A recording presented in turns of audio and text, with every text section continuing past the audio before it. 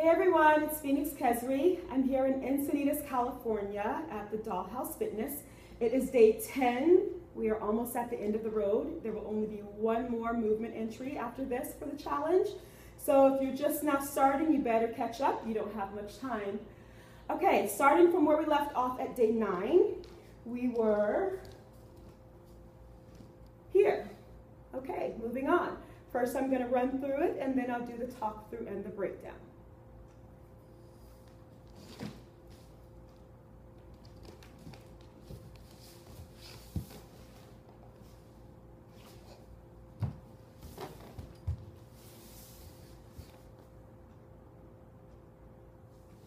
Okay,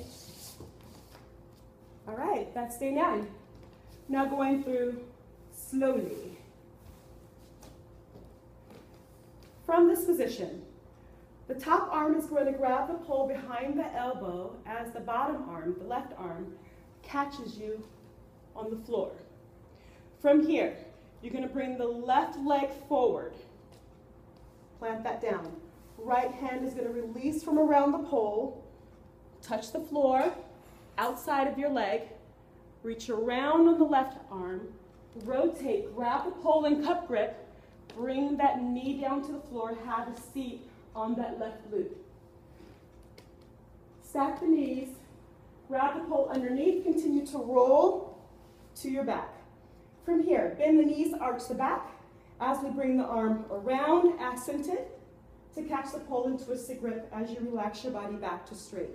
From here, take your left hand, bring it down to the pole, to the floor, pull up and push to rotate around, grab the pole, look back at your audience. Now we're going to rotate back the way we came. Bring the legs out into a straddle with bent knees, wrap the arms, hug yourself at the shoulders, head down.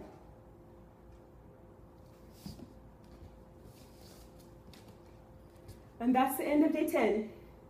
Bye.